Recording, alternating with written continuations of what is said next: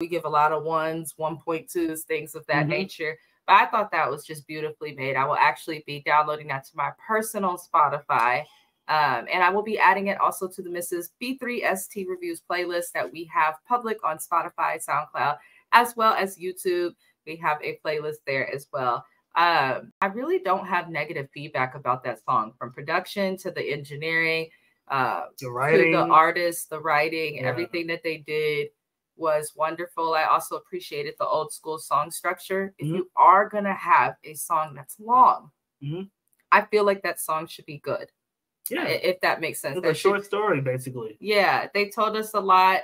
There's also the play on words, the metaphors. There's just a lot of good that happened with that. To the freeloaders and Leonaro, very, very good job to you guys on this Broken Memes remix. I think the song is beautiful. I think the song has a message. I think that's a song that you should push.